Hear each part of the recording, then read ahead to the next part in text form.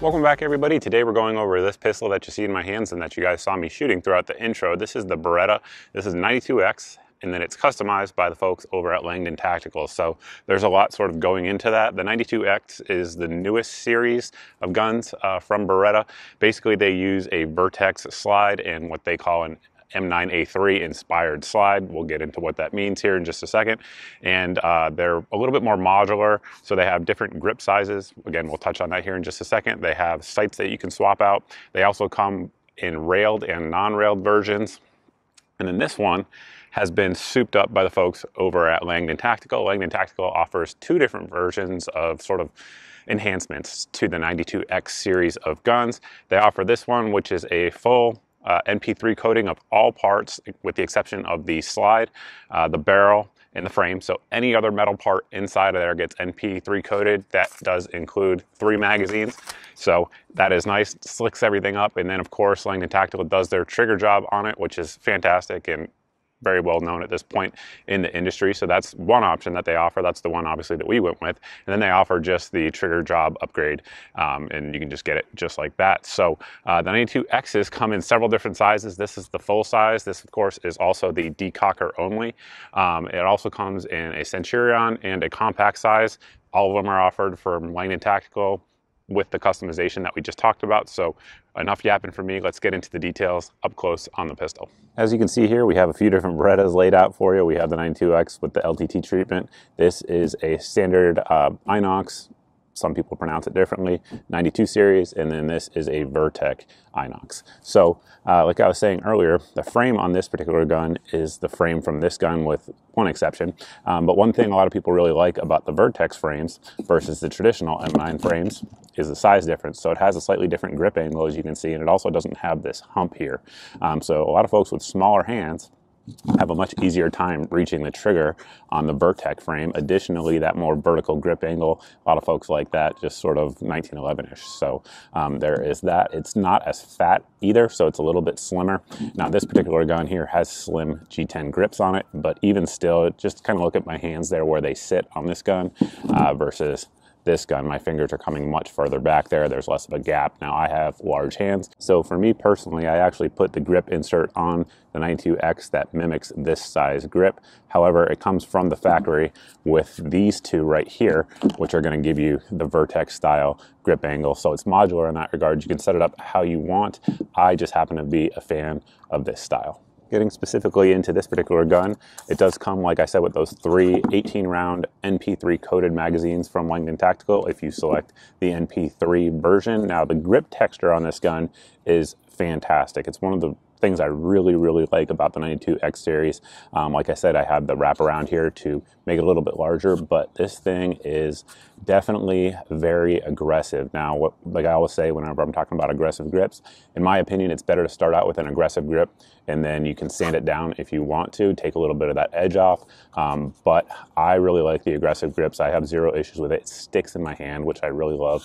And even here when it's been, triple digits out there on the range, 100% humidity, this gun just sticks in my hand, which is exactly what I want. So I'm definitely a fan of that. The same is true if you go with the ones that come with it. Additionally, a factor that makes that the case is that it actually has checkering here on the front, both vertical and horizontal. As we all know, Beretta, for whatever reason, likes to just do vertical, which is the dumbest type of checkering that you can do. However, they got smart on the 92X model, so good on them for that. The magwell does have a little bit of a bevel to it as well, which is good. Our magazine release there is extended, and of course the factory one is going to be black, but it's a little bit of an extension on there. Makes it a little bit easier than some of the smaller ones that you guys are used to if you're used to shooting the old 92 FS or M9s. And then if you go with the NP3 version on Langdon's site, they go with the Elite 2 hammer on there. So they actually change that hammer out there and give you the Elite 2, which certainly is a nice upgrade aesthetically, in my opinion. Some of the regular 92Xs from Beretta will give you the option for a F model, which is going to be a decocker and safety, somewhat like we have here on this particular gun, where you can accidentally decock it when you're running the slide or something like that. But this is the G model only, has the G conversion done to it from the factory from Langdon, which certainly is nice. So what I mean by that is, if you are in single action and you go to decock it, putting it into double action, at this point, decocker will automatically spring right back up, putting you back in double action. Now, I think that's just a much better option from a practical safety standpoint, as well as just a situational awareness kind of thing. That is one of the drawbacks of the M992 system, is that if you're going to run the slide, you can accidentally put that decocker or the safety on when you don't want it to be on, and then you go to pull it and you got a dead trigger. So that eliminates the possibility of it, which I definitely dig. Of course, it's ambidextrous as well, which is certainly is nice. You guys can see everything is NP3'd, like I mentioned earlier. So if you're going to run that trigger, you guys can see our firing pin safety there goes out of the way, comes up there with that nice NP3 finish on there. We have our slide lock and slide release, which are nice. Definitely no issues in terms of false slide lock or anything like that. It's definitely easy to come up and hit and drop your slide that way should you choose to do so. We have our takedown lever here. Trigger, of course, which has been NP3 coated and has that Langdon Tactical trigger job to it. So it's very good, in my opinion. In double action, you guys can see it's almost got no staginess to it at all. And then the reset is nice and short, as you just heard, right there. And the take up in single action is just fantastic. Ernest Langdon and the folks at LTT, they know what they're doing with trigger jobs, and they're just fantastic. And compared to something like this gun has a D spring in it, so it's a little bit lighter, but you guys can see all of the different staginess that goes into it. And then the reset all the way out there, and all this slop right here. And again, this one has the D spring in it already, so this one's even better than it would be from the factory, but still, it's still way stagier, and the reset totally different than we have here with this gun. It's absolutely improved in every way. Some folks say they have a hard time with these guns hitting in double action. In my opinion, I don't see any real degradation in double action with the LTT trigger job on there. It's absolutely smooth. You just roll right into it, get those first round hits on target, which certainly is nice. Continuing on with the trigger guard, it has the rounded one, which the 92Xs all have from the factory, as opposed to our squared off quote-unquote combat trigger that you'd see on earlier versions. Then we have the 1913 rail out front, so attaching any of your lights, lasers, anything like that, super easy to do. And continuing on up to the slide, you guys will see one of the big differences here. Like I mentioned earlier, a M9A3 inspired slide is what Beretta calls it, meaning that everything's interchangeable with M9A3 parts-wise. So for the sights, they went with a serrated square notch rear, and then a high contrast. They call it orange. To me, it kind of looks red, but I'll leave that up to you guys. Front sight on there, it's way better in my opinion. And the thing that's nice about it is, unlike the older M9s that we have here, or 92 series, it's actually interchangeable. So if you wanted to get some aftermarket sights for it, easily you can just throw them on there. It's a dovetail sight, super easy to do with a punch, and you're in business. Disassembling the pistol is pretty simple, but for folks who are unfamiliar with the gun, what you're going to want to do is lock our slide to the rear, push up here on the slide lock, and at this point verify that we are clear, and we are. You're going to push this button right here, which again has been NP3 coated, and you're going to push that, relieving tension on our takedown lever. Rotate the takedown lever 90 degrees. At this point, just release your slide. You don't have to pull the trigger. That's one thing I know a lot of folks do like. We do have a steel guide rod. This one, of course, has been NP3 coated, and then we're going to pull our barrel out. Of course, we have the NP3 coating on all of the parts where it can be, which is nice. And the barrel itself is chrome lined. It has that nice wide feed mouth to it, so that way it can feed any type of hollow points or anything like that. It also has the target crowning out there on the front. 92Xs, some of them are offered with threaded barrels for folks that are interested in that kind of thing. And as you can see here on the inside, everything's NP3'd where it can be. Same will be true here for our frame. They do a complete tear down of the gun over there at Langdon Tactical and do all that NP3 finishing on there. Everything, all the little pieces in there you guys can see have that NP3 finish on there. At this point in the video, I think we walked through all the important points of this gun as it pertains to what Langdon Tactical does, as well as the differences with the 92X series. However, a few things just to discuss in general about the gun is that it's not lightweight.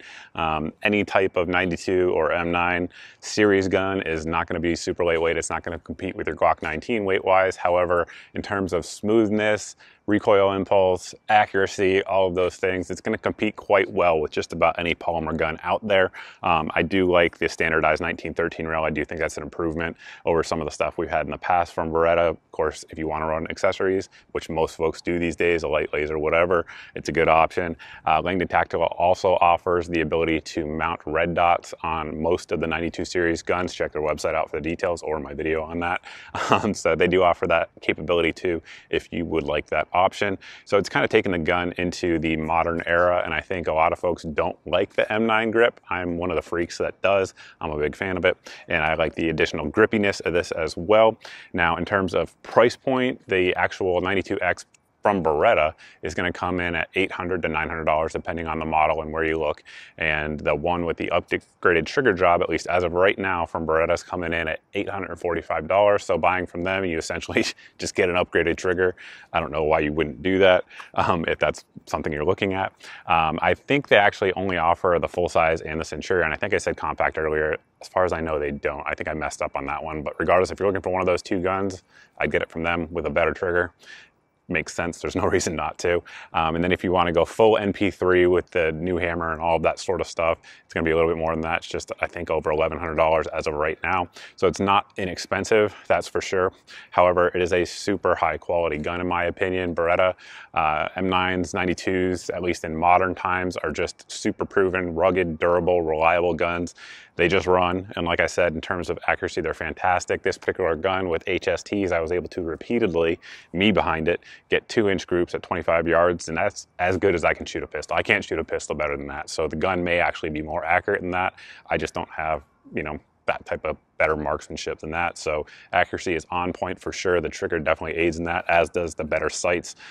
So there is that. Reliability has been 100%. I actually have had this gun in since before the pandemic, so I actually put a good bit of rounds through it. It's got like 1,400-ish, 1,300-ish rounds through it. Zero malfunctions of any kind with anything we've put through it. Of course, the majority has been Minuteman munitions, which we thank them for sponsoring the channel. Definitely helps, especially in these times. And I should also point out that in terms of relationships, this gun was sent out by the folks over at Langdon Tactical for this video. So there is that. I think we answered pretty much all of the questions that might come up in the comments section. Oh yeah, holsters. I know you guys always ask about that. So throughout this video, we've probably used 2 different holsters. One of them is going to be the crossbreed outside the waistband that I use for a lot of my Beretta videos and Beretta shooting. So there'll be a link down below for that. And then the other one that I'm sure you'll talk about is with the Streamlight TLR on there. We're using the Omnivore holster, which is a retention holster. Works with any gun, not any gun, 99% of guns with a Streamlight TLR mounted on there. And that way you get good holster compatibility, and it also gives you a retention option, which certainly is nice. With that, I think we covered everything that could come up in the comments section if you actually watched the entire video. But regardless, if you have questions that we didn't answer, you can always post them down there. But the best place to reach me with those questions is over at my Facebook page. As always, I do get back to everybody over there. Sometimes it takes me a little bit because there's literally hundreds of thousands of you watching these videos and only one of me. But I do see the messages there, whereas comments on YouTube or elsewhere that I post videos, I don't always see them. So that's it, guys. Thanks for watching. Thanks for subscribing. If you're not subscribed, which the majority of you watching this video are not subscribed, according to my analytics, about 70% of you are not. Go ahead and hit that subscribe button if you like the video, and I look forward to seeing everybody in the next video.